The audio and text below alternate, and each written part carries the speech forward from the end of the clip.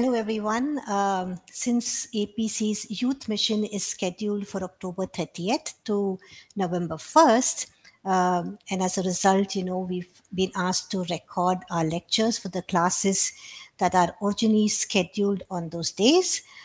So please ensure that you listen to the 2 class lectures for October 30th. And if you have any questions about what has been taught in these 2 class lectures, please feel free to post them in Google Classroom and I will be happy to answer them. For the e-learning students, please use the discussion page for your questions. Okay, so we'll continue our study on the kingdom builders.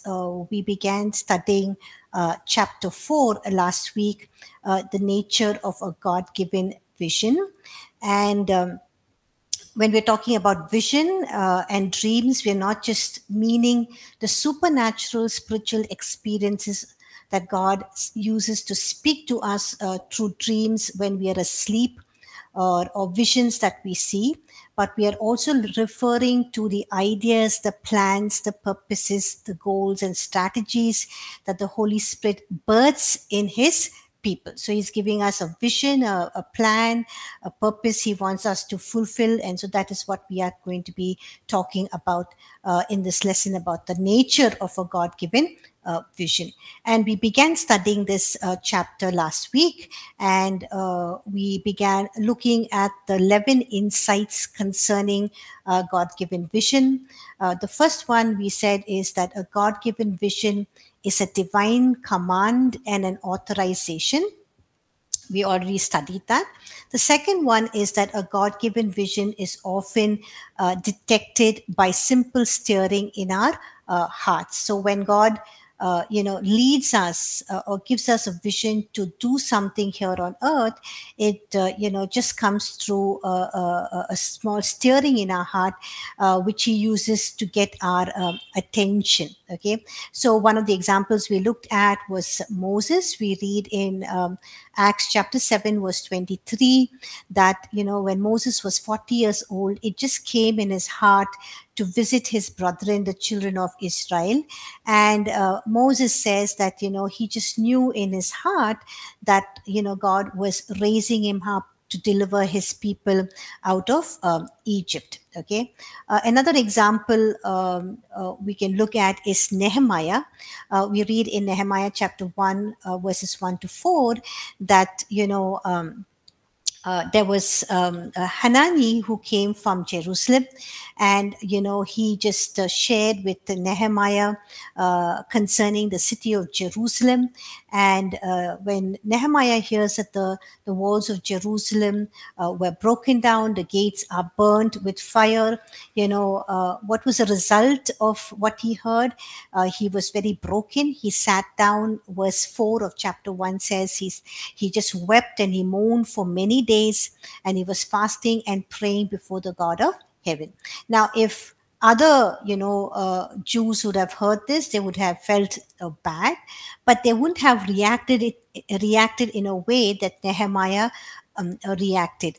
Now, why was Nehemiah reacting this way? Is because basically there was a stirring within him to do something about the situation in Jerusalem of the broken walls and this broken city walls. And so we see that he wept and moaned and fasted and prayed about the city walls. So it's important that we stir when God is stirring up our hearts to do something. He's basically leading us to fulfill a plan and a purpose, a vision that He has for us to do, or an agenda that He has for us, or a purpose He has in our lives to fulfill. Okay, and so we see that Nehemiah just did not fast and weep and moan, but he went about doing something that was stirring his heart. He eventually went to Jerusalem. And in the beginning, we see that, in Nehemiah 2 verse 12, Nehemiah does not tell anyone what God had put in his heart to do at Jerusalem when he reaches Jerusalem. But then later on, we see that he reveals God's plan and purpose and vision, and the people come together and they begin to build the walls of Jerusalem. So a God-given vision can just begin with a stirring in our hearts. And we can know what God is calling us to do when He is stirring our hearts. The third thing is that a God-given vision has an appointed time for initiation and execution. Okay, we know that we studied all of this in full in receiving God's guidance, and just reiterating that here. One example we can read of is in Acts chapter 7, verses 17 and 20. It says, when the time of the promise drew near, it's talking about Abraham. But when the time here is talking about the chronos time. But when the time of the promise drew near, which God had sown to Abraham, the people grew and multiplied in Egypt.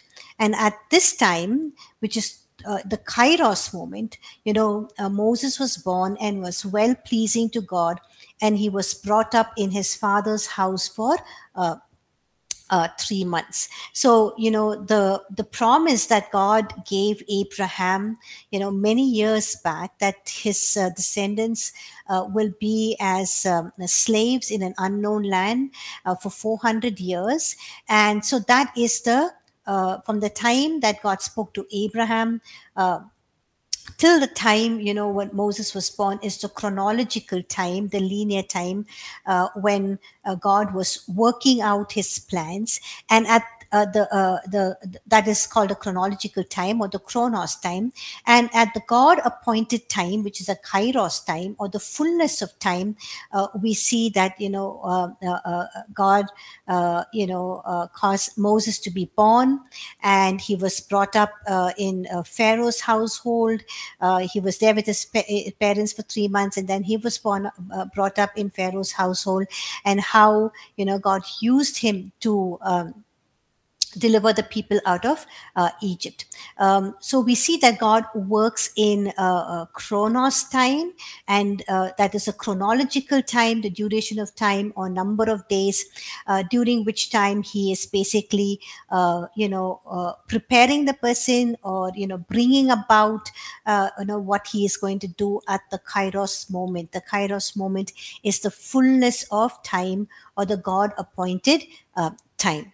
Now, it's important that, for God to initiate his plan, his purpose, and his vision in the fullness of time, it requires us to work with God regarding the inner attitudes of our heart, our characteristics, and also how God, works externally to prepare things so that he can bring about what he has planned, or his vision in the Kairos moment. Okay, so there is Kairos moment, a time or a season for the initiation and the execution of God-given vision.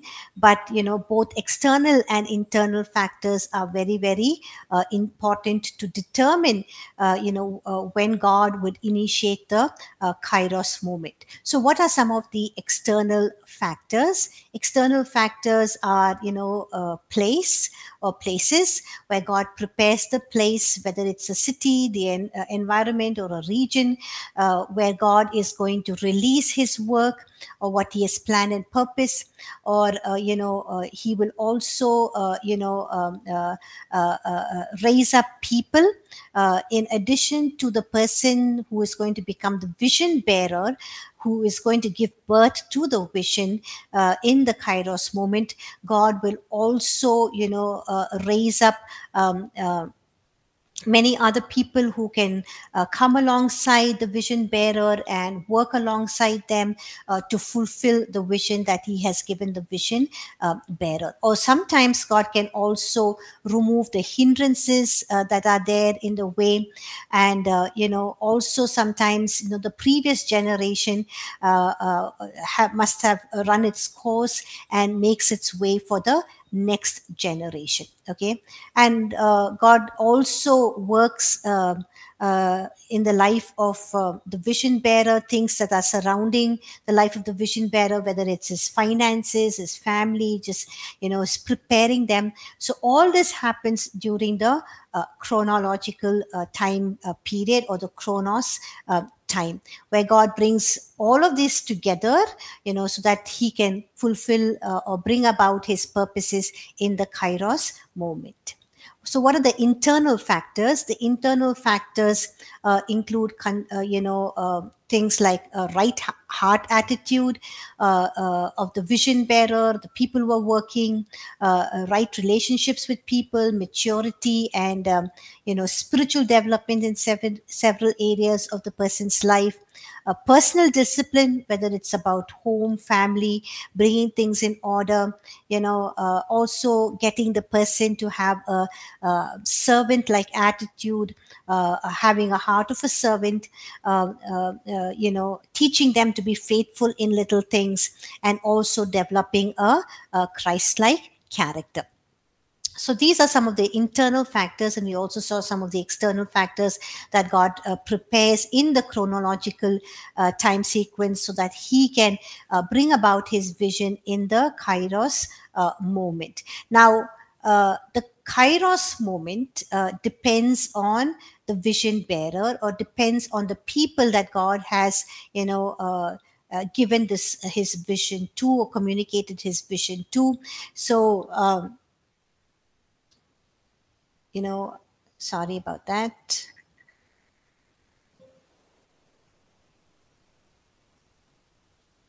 Sorry. Yeah. So we can either hasten or delay the kairos moments in our lives, depending on how we are cooperating with God in progressing in the internal factors in our lives. So if you want to hasten the time period, you want to get into fulfilling God's purpose for your life, or the plan or the vision that he has, and you want to get past the chronological time sequence quick, and you don't want to delay things. It depends on how well we progress in the internal factors, whether how quickly we are developing the right heart attitudes, the right relationships with people, our spiritual maturity, spiritual development, possessing a heart of a servant, how faithful we are in the little things that God has given to us, and in Christ-like character. Okay, so even as we live our lives, I'm not sure if you've noticed, or you can begin to notice, life is lived in seasons and stages and phases. And this means, in our life, there will be several chronos phases where God is preparing us for, something that he wants to birth in and through us, a plan and a purpose or a vision. And there is also a kairos moments that God takes us through along the way, where he is using us, to fulfill his plan and purpose for our lives. And like we read in First Chronicles chapter 12, verse 32, it says there that the sons of Issachar had an understanding of the times. They knew what Israel had to do in that time and that season.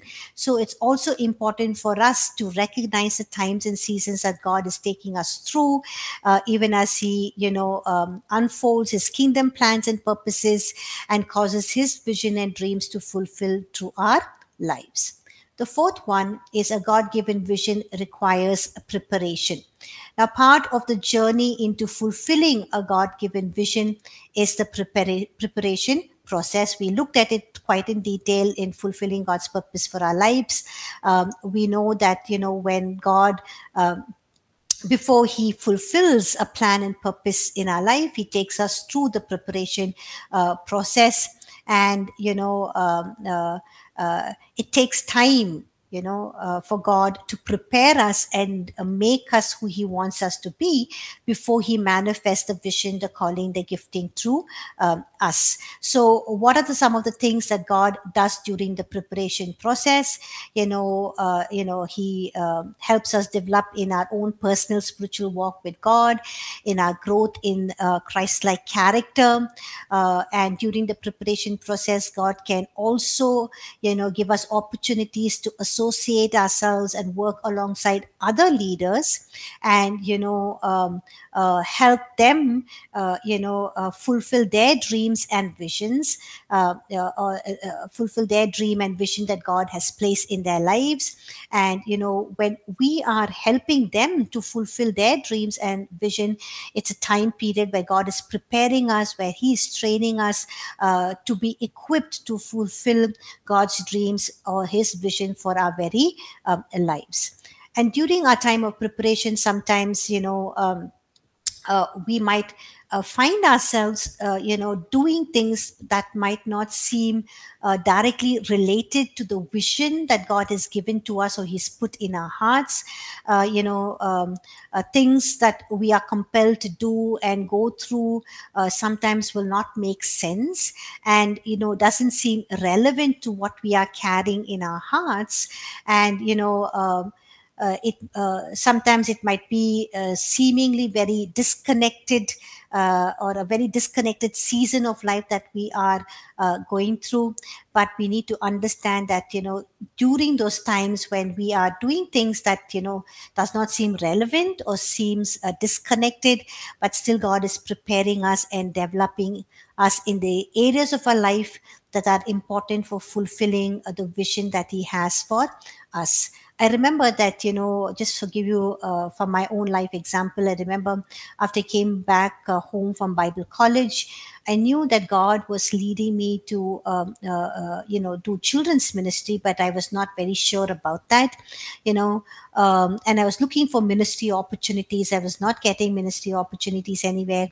And God put me in a place with the youth for Christ, where I was doing some little teaching with students, and that helped me to develop as a teacher, teach children in schools, even teach in the Bible college, develop my skills of teaching.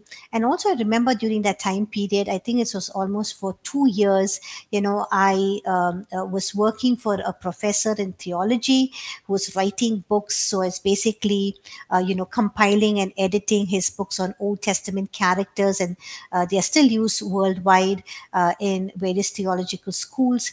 And I did not understand why I was doing that, because I was not good at writing. I was not good at compiling or editing. I know that I'm not a good writer, and I'm not called for writing. I love to write well.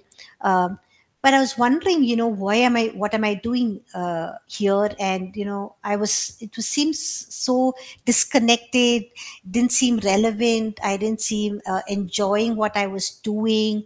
I didn't like sitting in front of a computer the whole day and working on something. I like relating to people. But when I look back, I realized, why God took me through that season of 2 years is because later after that, when God brought me into doing children's ministry, I began writing curriculum, and, the 2-year writing period, the things that I learned, helped me to write curriculum. So I started writing a curriculum that a project that I initiated for teens, and that I worked on that project for 5 years, and it was like my baby. I loved it, and also wrote the curriculum for that. And then when I joined APC in 2008, I started, the school outreach ministry. Again, I found myself writing the curriculum, the scripture curriculum for APC school outreach ministry. And then when, the door opened for me to minister and take over children's church as children's church pastor, I also started writing the APC children's church curriculum. And then, now since we are not allowed to take scripture to schools because of the laws that are enforced in our land. And now I'm writing another curriculum on life skills for children. But when I look back, those 2 years seem so disconnected, not relevant in what I was doing. I did not enjoy it. But I now, when I look back, I know that God was preparing me and developing me in that area of life, so that I can, in this phase, in this season of my life, write curriculums that are beneficial for children. So we need to understand that preparation time is never wasted time, and our focus should be on what God is calling us to do, and being submissive, yielded, and obedient to His working in our lives in each season. Okay, we'll just look at a few preparation time seasons of few characters in the Bible. We see that Joseph, we know that when he was 17 years old, Joseph was sold as a slave into Egypt. And when he was 30 years old was when he was brought out of prison, and he was made the prime minister or the overseer over all of Egypt. So we see that he spends 13 years in Egypt before he was elevated to his position of being a prime minister. And he spent 13 years in Potiphar's house and in prison before he was elevated to the post of being a prime minister over all of Egypt. Okay, and we see that again in that post as a prime minister, he served faithfully for another 9 years. When Joseph was 39 years old, it was the first time he got to see his brothers, and it was probably 41 years. He was probably 41 years old when he met his father Jacob. So it took approximately 30 years from the time he had the dreams, of the sun and the moon and the stars bowing down to him, and the 11 stars bowing down to him, and also his brother sheaves bowing down to his sheaf.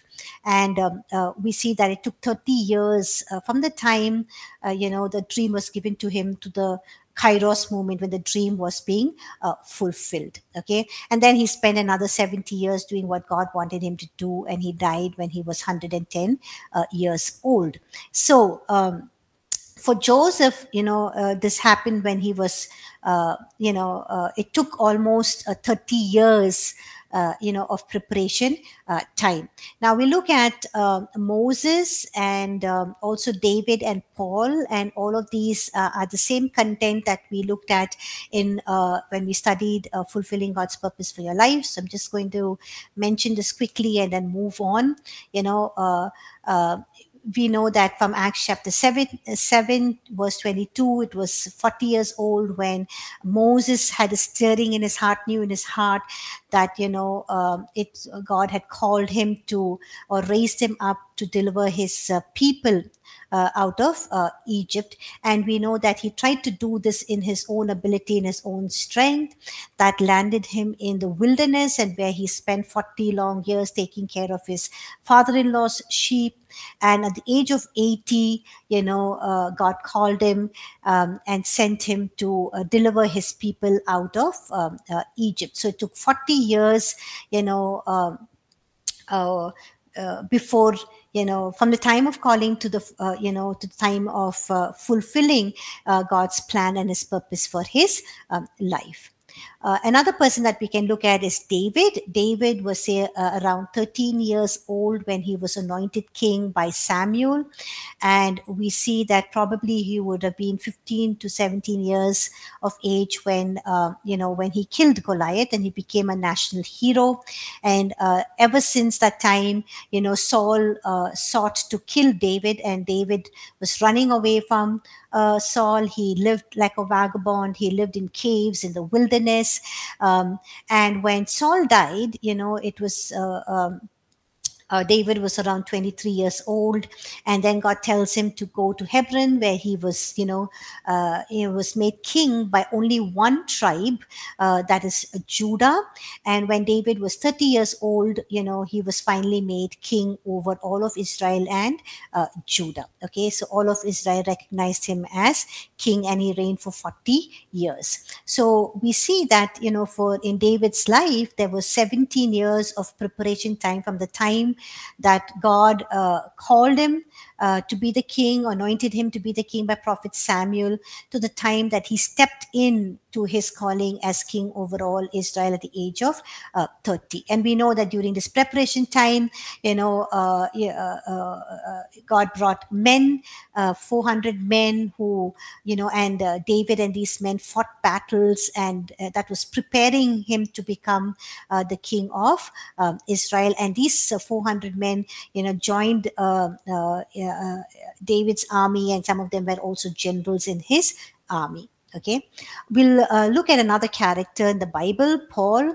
Paul must have been 33 years old when he encountered Jesus on the road to Damascus. And then he lived 3 years in Damascus and in Arabia. And during the time when he was in Arabia, he received revelations of the gospel that he preaches later on, which he writes later on in his epistles. And we see that, he spent then 13 years in the regions of Tarsus and Syria and Sicilia, just basically preaching here and there. And then after the end of those 13 years, Barnabas comes to Tarsus and brings Saul to Antioch. And they spend a whole year teaching. Paul spends a whole year teaching the church at Antioch. And, then he goes down to Jerusalem and spend some time there.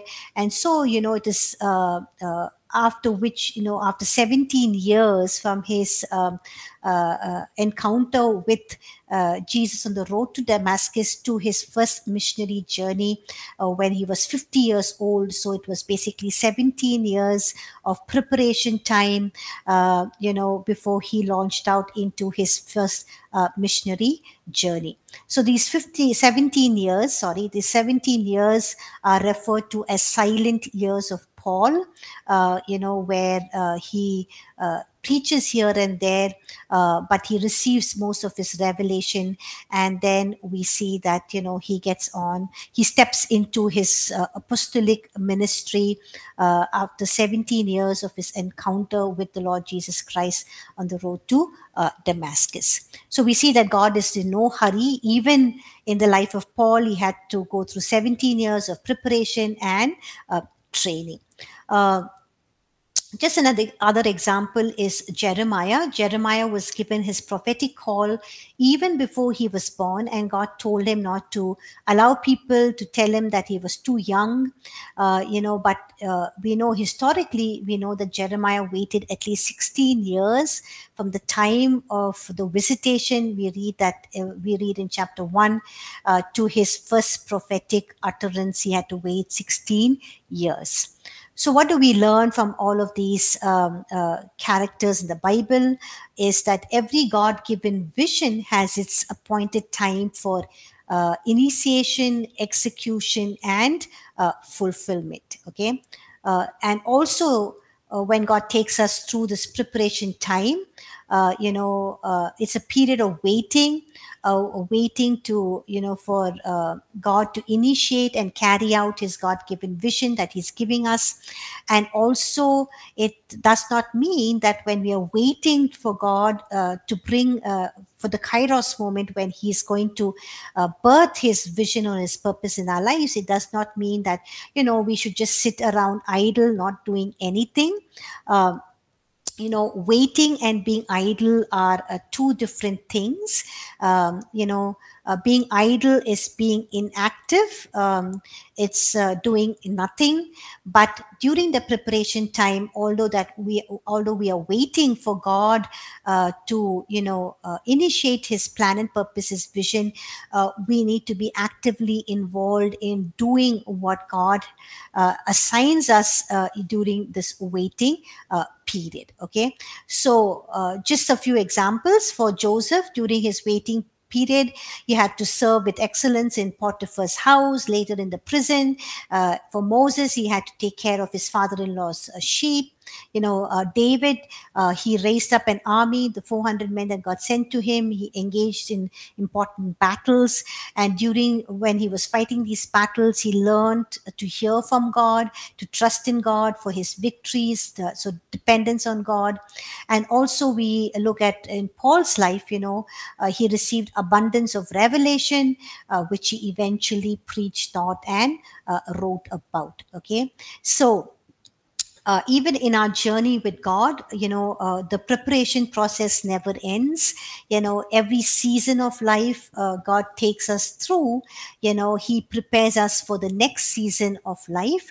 So every season is really a preparation period or a time for the next season of our life. So what do we do during the preparation phase or the journey that God is taking us through is that we remain, in a constant state of just learning, growing, maturing, spiritually growing in our walk with God, spiritual maturity, growing into Christ's likeness, and also, growing strong in our emotional well-being and into Christ's likeness. Okay. We'll move on. The fifth thing that that God takes us through when He gives us a God-given vision is the unfolding of a God-given vision may differ from our expectation. Okay, so even as God gives us a plan and a purpose that He wants to unfold in our lives, sometimes it can be very different from what we imagined or what we expected. But we must remain open to whatever God is doing in our lives, what He is causing to bring about in our lives, and what we are seeing in reality. And we should not get, upset or disappointed because things are not going the way we imagined or expected. But it's important that, to see the dream fulfilled, we need to be patient with God. We need to go through what He's taking us through, learn through those things. And what is important is seeing the dream fulfilled and not the way it happens. Okay, I'll just give you a few examples so we can understand. For example, Joseph. When God gave him all those dreams, he would never have imagined that his own brothers, would sell him off as a slave, and that he would be falsely accused of things that he has never done, and he will end up as a prisoner. Imagine a rich man's son, getting down to the position of a slave and then ending up in prison before he was elevated to becoming the prime minister of Egypt.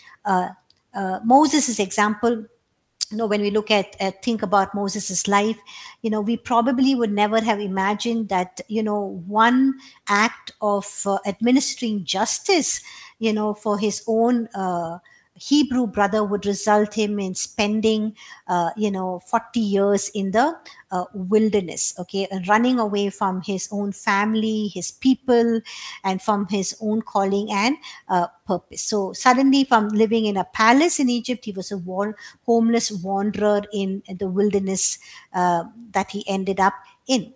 Okay, or think about David. He was anointed as king, but he had no clue that he would end up, running away, protecting, trying to save his own life from the king, and he would end up living in caves and in the wilderness. Okay, now God imparts dreams in our lives, but even as He does, sometimes the fulfillment to those dreams and visions is difficult, is different from what we expected. It can be longer than what we expected or we thought it would take, but we need to stay the course and see His vision fulfilled. Okay, like I was giving you an example of me working with that professor. I just could not see what God was doing. I just couldn't understand. It was frustrating time of my life. It was a very difficult time of my life, especially the travel from my place to my from my house to his house was long. It was hard. He was a difficult taskmaster like Pharaoh, and I was doing something that I absolutely did not enjoy. Was not my skill. Was not what I liked. But I ended up there for 2 long years, and but now when I look back, I just see how God took me there and how He enabled me to grow in the skills of writing. And now, He's using me to write those curriculums, and He's already used me to write curriculums that people are using. Okay. Now, what God is about to unfold through our lives is not dependent on what we have, who we are, or even where we are today. But God's glory will be revealed through His people, who He chooses, who depend and trust in Him, patient through the preparation time period, because we know that God. Uh, chooses the foolish, the weak, the unknown, the despised, and the nothing, to fulfill His plan and His purposes, so that the glory will go to Him. Okay. The sixth thing that we can, know when or understand regarding God-given vision is that the Kairos moment for a God-given vision gets delayed when attempted by self. Okay, so the typical example that we can look back and see is about Moses. Yeah, we already looked at Moses's life. A couple of examples from his life. Just give me a second, please.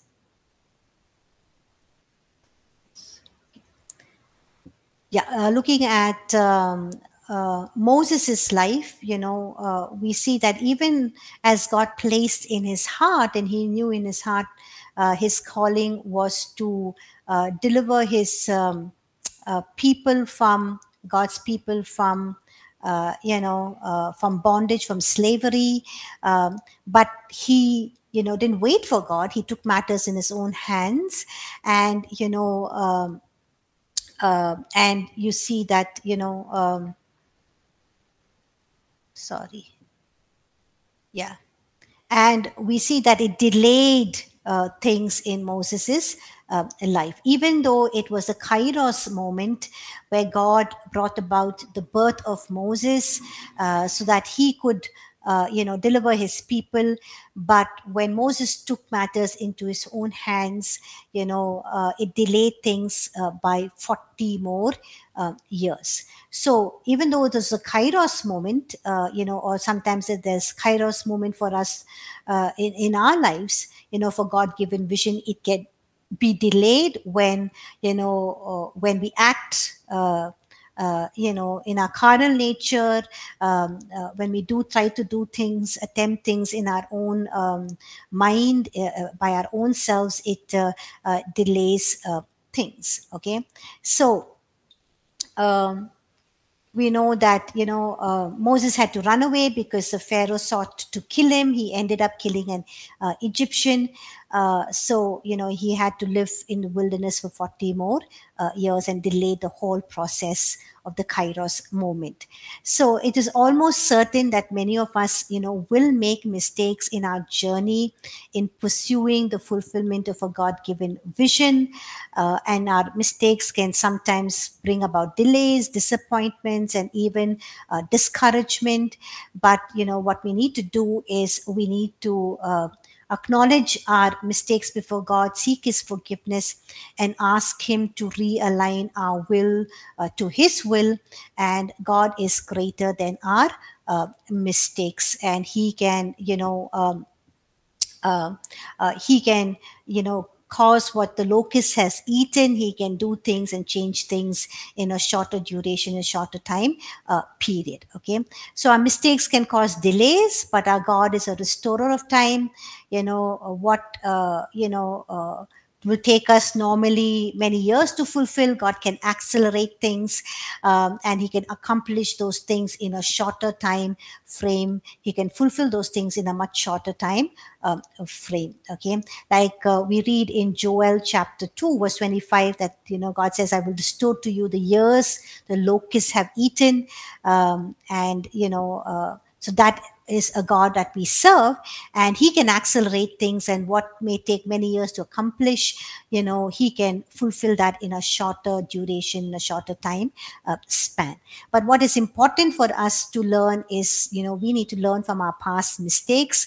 We need to become wiser and move ahead into the future, pursuing his vision, what he's put in our hearts, and we need to pursue that with wisdom. Like Proverbs chapter 4, verse 26 says, ponder the path of your feet and let all your ways be established. Okay, so we need to need wisdom and knowledge and understanding, discernment to ponder the path of our feet, so that our ways will be established.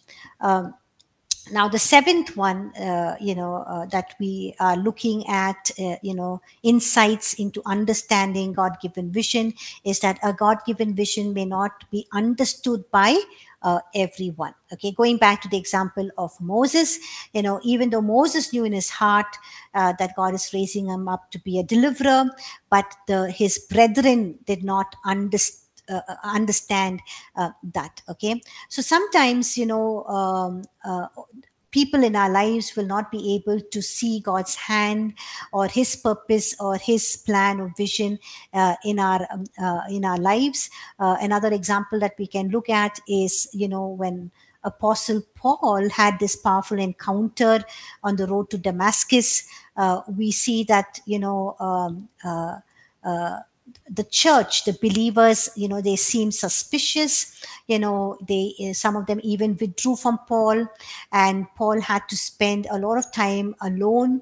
But he had to stand all by himself, just holding on to the calling, the vision that he had, what God had given to him, and strengthening himself in the Lord. And how do we know this? He writes this in Galatians chapter 1 verse 16, where he says, I did not immediately confer with flesh and blood. Okay, so we see that he does not talk about what his calling is, what his vision is, what God has asked him to do.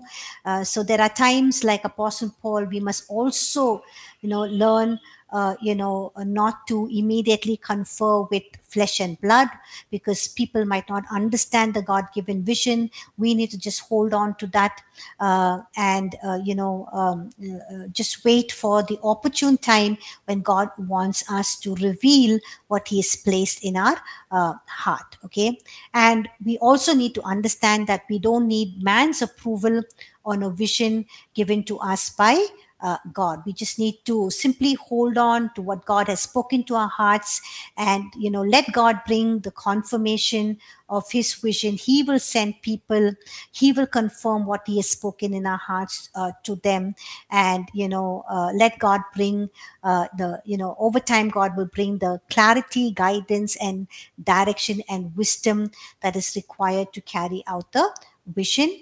And God will also send people who can counsel us, guide us, and show us on how to practically execute the vision in our hearts. Like, for example, in Apostle Paul's life, he sends Ananias, to lay hands on him. And when he does, Paul is able to see. And also, Paul is, baptized in the Holy Spirit. And also we see that, Barnabas goes all the way from Antioch to meet Paul in Tarsus and brings him to Antioch, and how, from there they begin their journey, their missionary journeys. Okay. And how Barnabas was instrumental in Paul's life as well. Okay, so God will show us the people.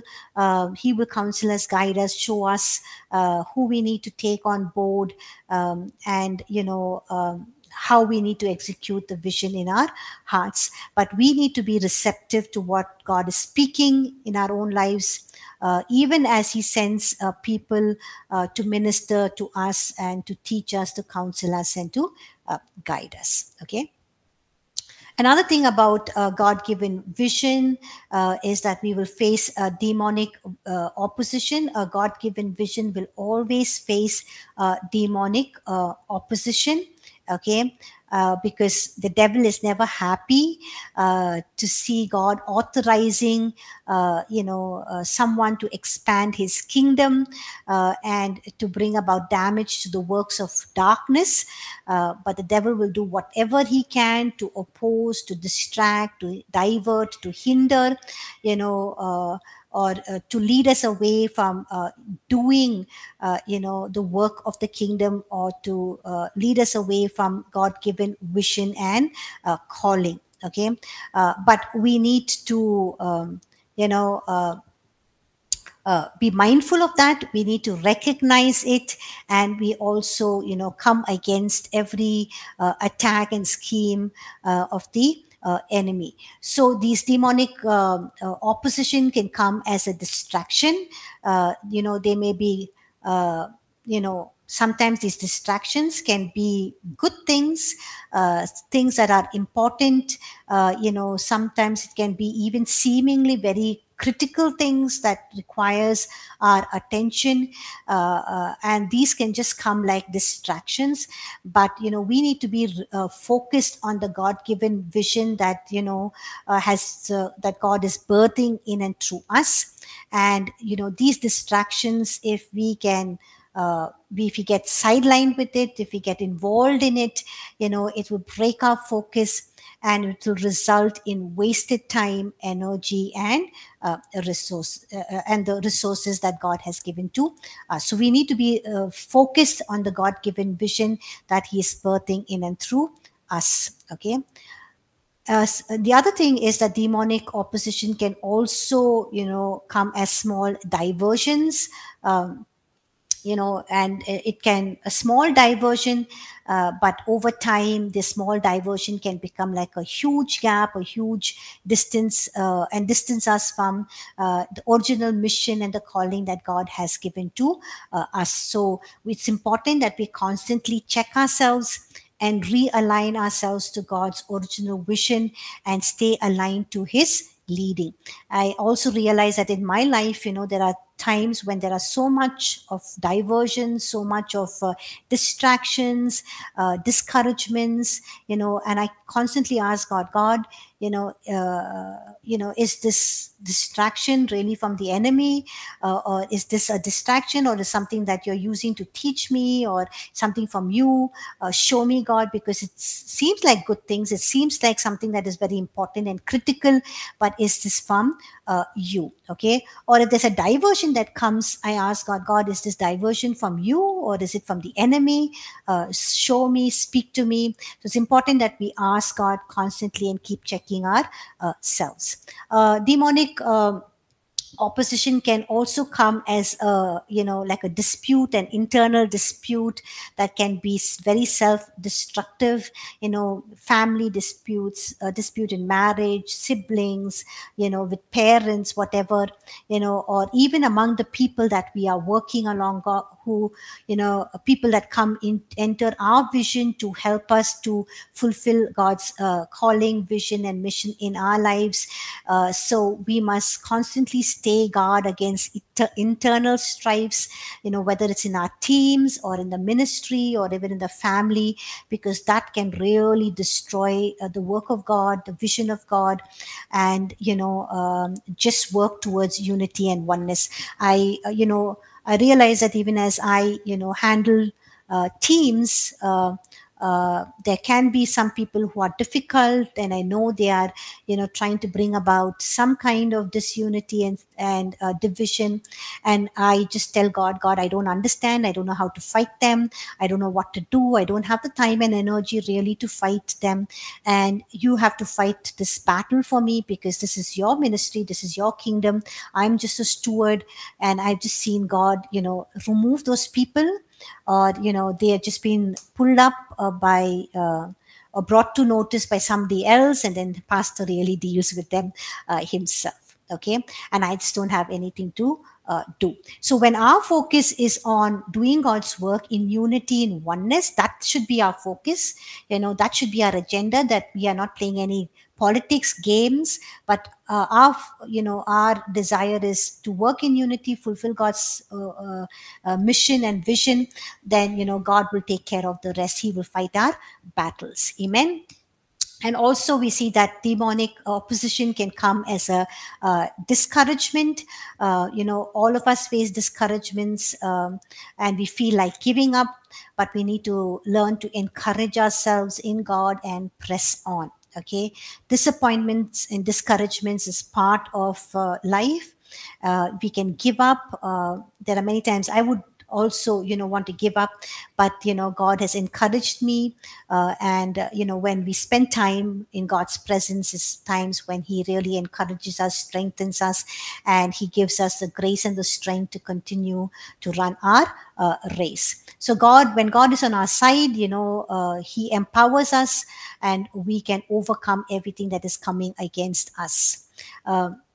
Another thing that we can learn from God-given vision, or remember about God-given vision, that it's always bigger than the individual. Okay, every God-given vision is bigger than the single individual.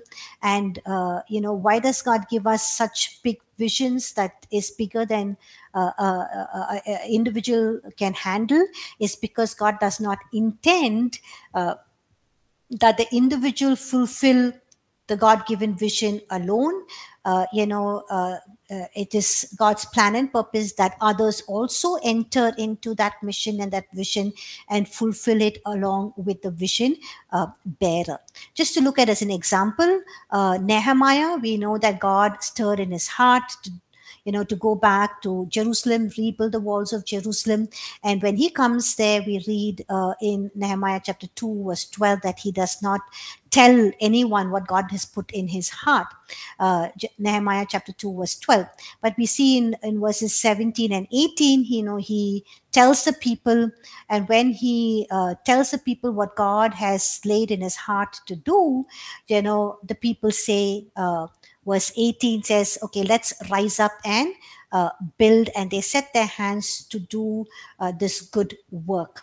So for a short time, Nehemiah carried the God-given vision in his heart. He told no one. But when the time came, he shared the vision with others, and he invited others into that vision. And when the people heard this vision, they said, come, let us build the walls of Jerusalem. Another example that we can look at is in the book of Acts. Several places we read, Paul writing about his co-workers. We can also read about this in his epistles that he writes. And, Paul, in each letter that he writes, he ends with a list of co-workers who are with him, who are supporting him, encouraging him. And he often uses the terms as fellow prisoners, work fellow, partner, fellow helper, fellow laborers, and fellow servants. And there were many men and women who labored with Paul in the gospel, and he writes about all of them. So when God imparts a vision to an individual, he intends for many others to come alongside, engage together to carry it out. And God connects the vision bearer with other people who will have the same vision, so that they could together see the vision being fulfilled. Okay. But as vision bearers, it's important that they grow in this in their ability to share the vision with other people in the right manner, so that they can people can understand the vision and step into it in the right way and do things that are necessary. And even as people come and join in our vision, in fulfilling our the mission that God has given to us, we need to encourage them, we need to celebrate them, and we must not do things that will discourage them, which will make them feel upset or angered. And if they want to, at the time when they want to leave the vision and the mission that God has given to us, we also should not be upset and angry with them.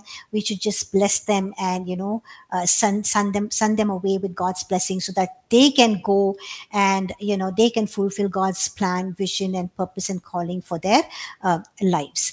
And even as we take on people to to fulfill the vision and the mission God has given to us, we need to be very cautious, we need to be very wise, who steps into our vision, our calling, and we need to pray about it. We need to ask God to confirm, to show us if it is the right person, because if we take the wrong person, more than them being an encouragement, a support, and helping us further God's plan and vision, they can become a great sense of discouragement, disappointment, frustration, and can also bring an end to the vision and mission that God has placed in our lives. Okay, we'll stop here. We'll go for a break, and then we'll come back and continue. Thank you.